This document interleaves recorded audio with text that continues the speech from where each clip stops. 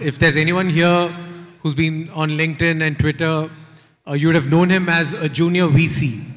That's the personal branding that he's done, and I think it's a great job.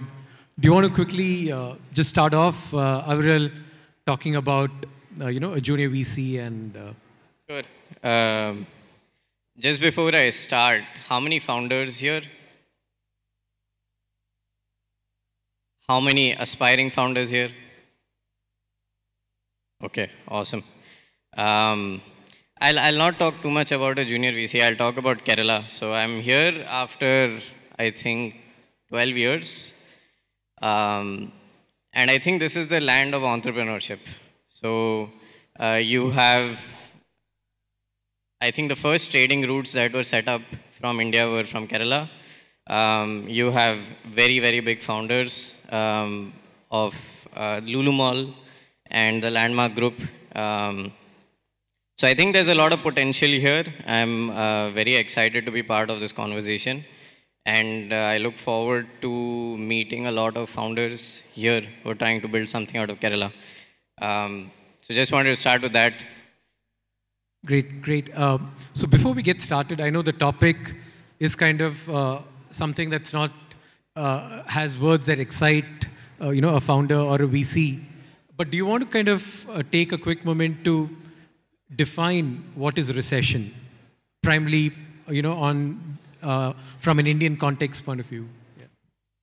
Yeah. It's a big irony because I'm an optimist and I'm talking about a recession. So it's not my usual optimism if you've seen my posts. I think structurally a recession is when you have 2 declining quarters of growth.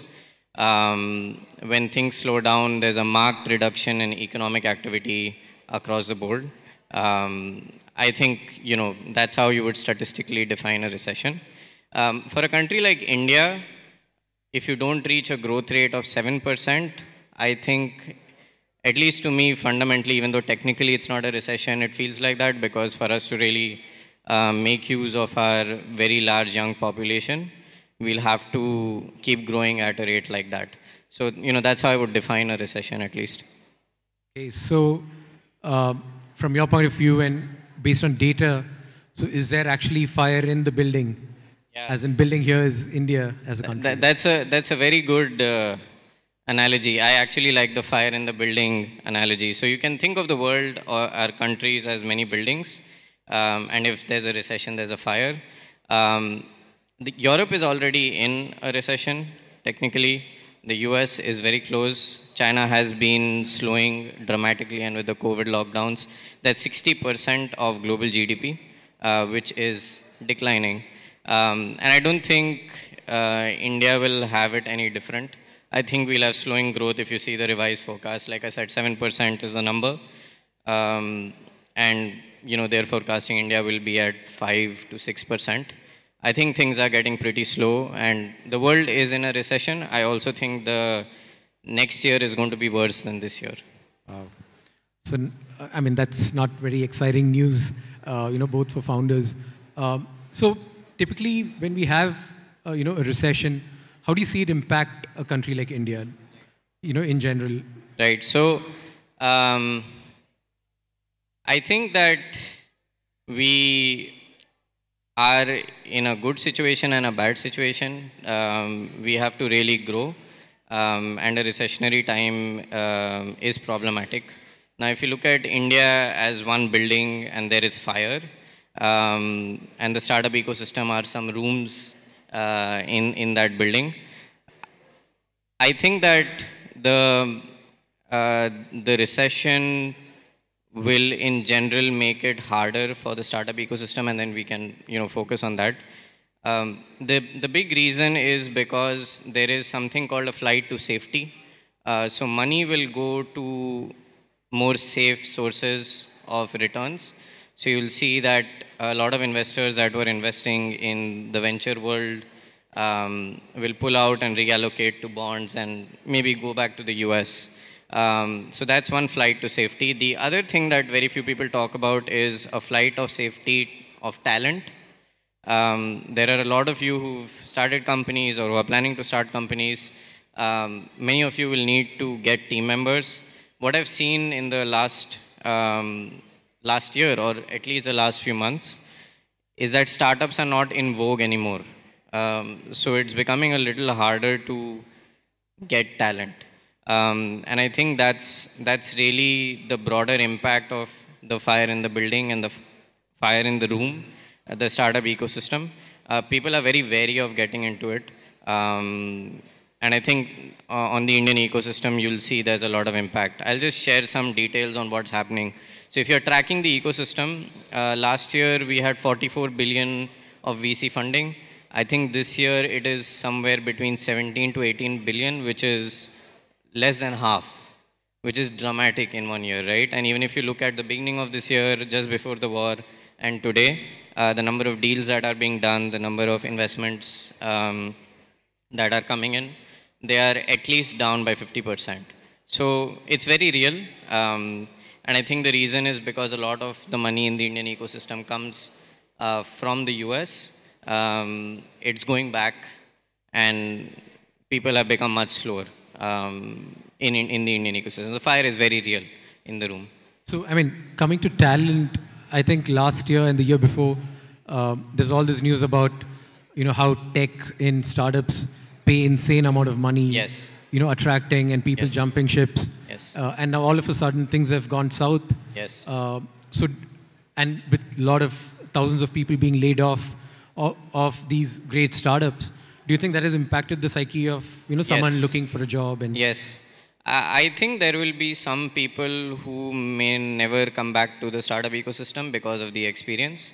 But why are these layoffs happening is a broader question, right?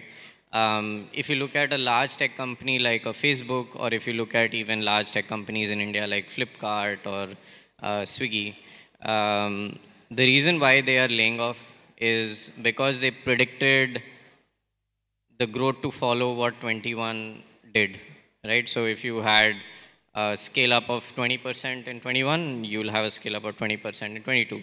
And the reason was legitimate. It was because the pandemic had made us all go back home. Digital adoption just went through the roof.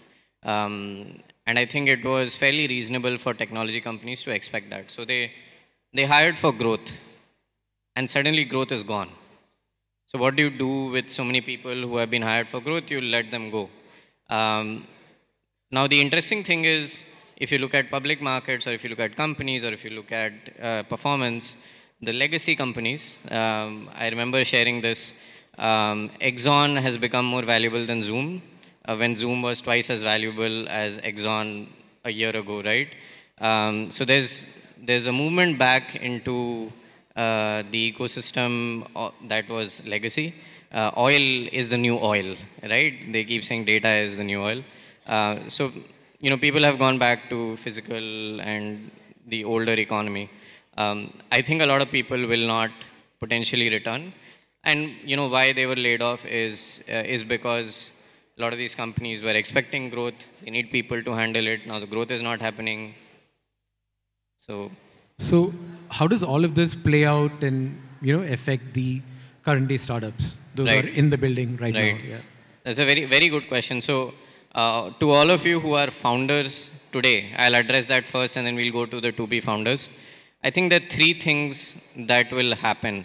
The first is cash. Cash becomes a big question mark. How do you get it, and what do you do with the cash you have, or if you don't? The second is there's going to be a very important and probably life-deciding trade-off between growth and survival. That's going to be your number two. And number three is, in this environment, you'll have to take a decision between continuing or selling your company. Sometimes that's a call that you have to take. So I'll address the three of them, right? So the first is cash. Now, if you've raised as a founder in the last year, you've had it really lucky. You'll have probably 2 or 3 years of runway. You don't need to raise again. It's really good. It's a good situation to be in. And you must do everything you can to preserve this cash. As you were talking about layoffs, that's one way. reducing the team size, reducing burn. So when you have cash, you're in a good situation. When you don't, you have to probably answer question number 3, right? So I'll address that last. The second question is, do I survive or do I grow? It's a very tough call to make because as a startup, you get valued for your growth. Now, you're in a situation where you have raised some money, you have to grow into the valuation, and then you have to raise your next round. Survival versus growth will be a big trade-off, and there's no clear answer actually for every company. You'll have to take that call based on the kind of company you are. I think it would be prudent to reduce growth expectations because everybody, including investors like myself, are expecting lesser. And I say this very often to people. In these kind of markets, survival is a competitive advantage. Just don't die, right? I had shared this tweet a long back, which was, I think, Swami Nityanand saying, just don't die. Come back to me after 3 years. That is what the VCs are saying today. Just don't die. So it's important that you survive. If like there's a real choice between growth and survival, you should survive. And, then you can grow. On the final question now, when you're in a distressed situation, you don't have cash and you're not growing, there are a lot of larger companies that have money, right? And you have the Googles of the world or the Facebooks of the world. Generally, in these kind of markets, you see these big guys coming in and snapping up companies. A lot of M&A happens. I think that's a question you have to answer if, let's say, you have 6 months of runway, you're not growing, and you don't know what to do next. So this will be the impact on already existing founders. And these are the questions in my head if I was a founder. And all the founders I work with have invested in, they're trying to ask and answer these questions. Also, one of the trends we've seen is, like when coming down to cutting costs, mostly you hear about, just layoffs, right, to save up on cash. But we also see examples where, they have gone back to their employees and said, hey, take a 10-15% cut in your pay, and we'll not have to lay off a lot of team members. Do you have an opinion on, I know there's no right or wrong, but do you have an opinion on that? Yeah, so it's a good question. So when you look at a startup's cost structure, it will largely be marketing and team, right? There will be little else. Obviously, if you're selling a product, you have gross margin and other such things. But it's largely marketing and team. Now, a lot of companies have ramped down marketing because growth is not expected. So that's one area they've saved. But the hardest thing for a human being, very philosophically, is not having anything to do, right? So I'm just trying to answer your question on take a pay cut, etc., right? There are a lot of roles that have suddenly become redundant because there's no growth. For example, Facebook built out an entire business function. I'm just taking an example, and now that business function is not growing. What will the business team do? They have nothing to do.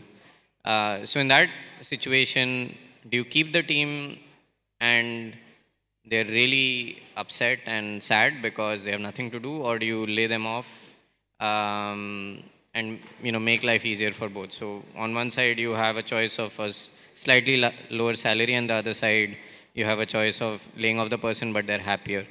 So I think that if there is no work for that team and you can't create it, I think it's better for both in that relationship to move on. But I've seen larger companies like the Tatas, for example, they rarely lay off. But that's because they're so huge, they can repurpose people here and there. So I think for a smaller company, it's a bit hard. For larger companies, it's probably easier. And when to lay off a person and do a pay cut, I think it depends on whether they have the work. So yeah, from examples of your own portfolio companies, do you now go back to founders and say, hey, now try to work up on a business model or a revenue generator as compared to trying to grow, or you're still okay with them going 12 months, just ensuring that they don't die and fight for another day. Yeah. Yeah, I think growth is cool, profitability is cool. They're flavors of the season. I've seen this happening that, founders say, oh, I'm going to do growth at all costs. And then when the market turns, they're like, oh, let's do profitability at all costs. I don't think it works that easily. You can't just switch on and switch off the lever. At the stage I invest in, they're too early anyway, so they're discovering a business model, etc. My suggestion to them is to reduce the experimentation that could be costly. So increase your runway. Fundamentally a startup is a hypothesis test, right? I have a hypothesis that this thing will work in the world. That's a startup, right? When I keep going back to Facebook, Zuckerberg said, the world needs a social network. It was a hypothesis. It worked really well. Zuckerberg could have done something else and it didn't work. So the experimentation is very important, but now you can't do very costly experimentation. So at least at my stage, the suggestion is that don't do very costly experimentation. Be very careful. Ride this period out. Generally, my recommendation is 3 years, because when you target 3 years, you get to 2.5 or 2, and my sense is this will take at least that much time. So that's what I recommend to my founders who are in the earlier stages. But as a later stage investor, the feedback is a bit more different. It is find revenue, find a model that works, search for profitability. Now, fundamentally, some businesses cannot suddenly search for profitability. They'll say we are searching for profitability, but they don't have revenue. And I think they might die. In the very large companies, they will have challenges because they're being forced to discover revenue faster than they had planned. I mean, there are certain sectors or segments in fintech, which is an area I'm passionate about. For example, the consumer neobanks has been a space which doesn't necessarily have a clear-cut revenue-generating model day one, but it's more of a hook where you can turn on the taps later down the road. So, do you think this will impact that? I think so. It's like that classic story of the butterfly and the cocoon. You try to help the butterfly get out of the cocoon by opening it, and then the butterfly dies because it needed X number of months to be there. I think some companies, because they're being forced to figure out a model, they might never get there, is my view. So I don't know if you can accelerate it. Like people say, oh, let's become profitable. It doesn't work like that. So with all of these things in mind, today there'll be a lot of people here who are thinking of starting up, start their venture. They have this idea that they want to get started on. What's the, basic things that you would advise them? Probably different from what you would have, say, 2 years ago. Right. It's become very cool in the VC industry to say it's a very good time to start. I think that's very bad advice, right? It's very self-serving for the VC to say, hey, start a company, but I'm not going to do anything, right? Like, if the VC thinks it's very good to start a company, why shouldn't the VC do it himself or herself? And the classic examples are, there are many good companies that are born out of recessions. There's Airbnb and there's Uber. But if you look at the data, in the last, and this is US data because India really hasn't had a recession before this one, and then we'll see what happens.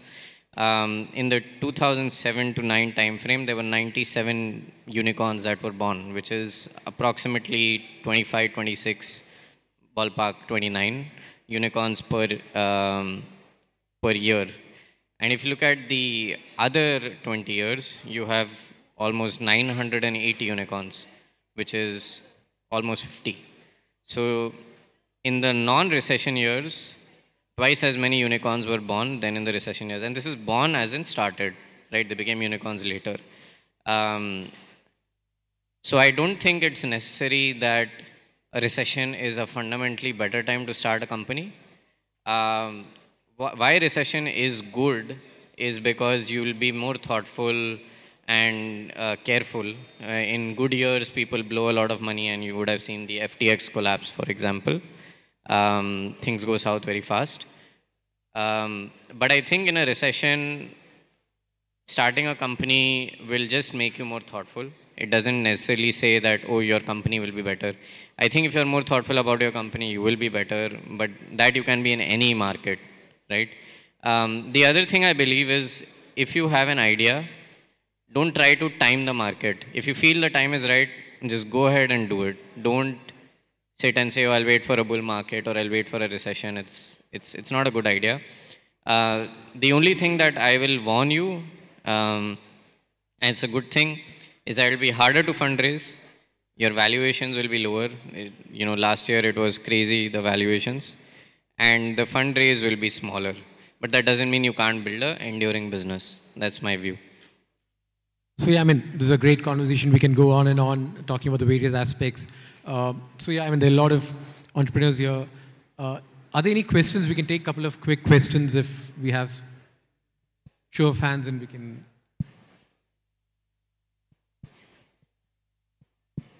Can we have a microphone passed on to the gentleman there?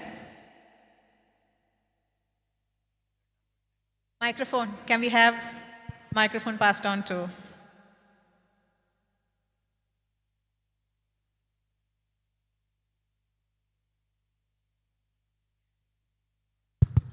So, futurist economics predicts that 2023 would be like that of 2008 recession, the Great Depression of the 2008.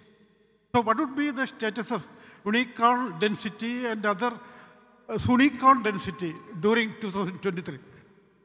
So your question is what happens to unicorns and unicorns next year, right? I think a lot of unicorns that were born this year in 2022 and 21, they will have a hard time next year. My sense is many unicorns that have been built may not remain unicorns in the next year. So 21, there were 44 unicorns. In 22, there are 21, 22. I think next year will be even lesser. So it's the creation of unicorns and unicorns will be slower. In fact, this last quarter, we've had 0 unicorns in India. I think the creation of unicorns and unicorns will be slower. I also think the unicorns and unicorns that have got created, they might not remain next year, some of them. Thank you.